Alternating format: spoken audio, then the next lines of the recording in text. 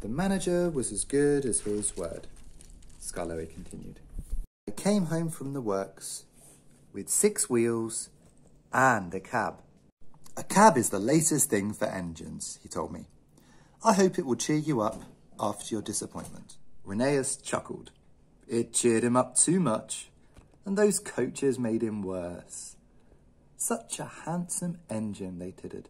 6 wheels and a cab? So distinguished. It's a pleasure to see him.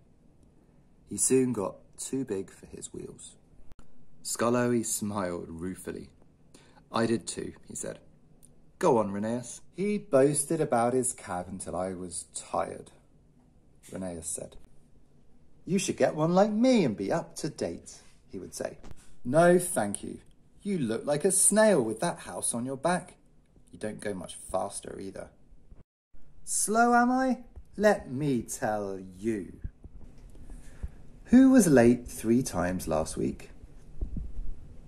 Oh, it's no use talking. You're just an old stick in the mud. He called me more names and we quarrelled. We ended up back to back, not speaking. It went on for days and days. One dark Monday morning, Skarloey had to take the workmen to the quarry. It had rained for 3 days. You always pick on me for wet days, complained Skarloey. You, said Mr. Bobby, have got a cab to keep us dry. Come on. Skarloey slipped and snorted on the wet rails. He began to want his cabs rough.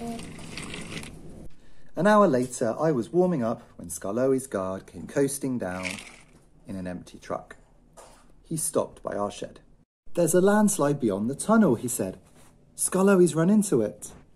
He's stuck. Show a wheel, Rheneas. Look lively. I'm sorry, Mr. Peter, sir, but that Skarloey's too swanky. He says I'm a stick in the mud. Well, he can jolly well stick in the mud himself. It serves him right. But, went on my driver, there's poor Mr. Bobby and the quarryman. Does it serve them right too? The guard says the mud's like treacle. Oh dear, that will never do it. We must save them before they get something. And off we puffed with 2 trucks and some workmen.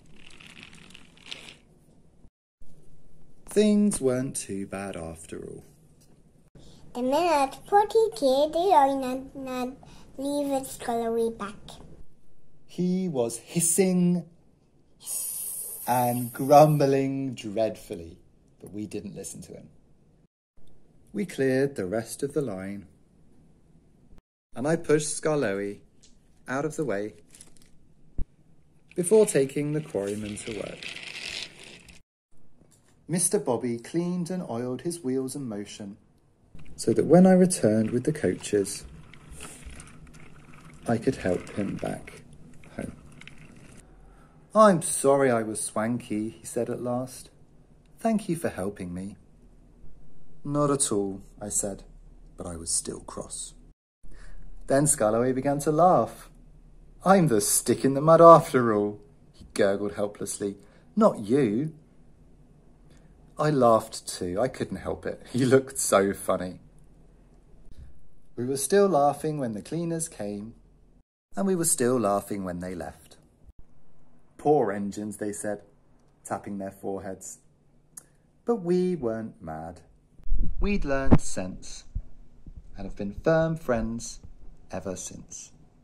It was nearly dark. The listeners stirred and stretched.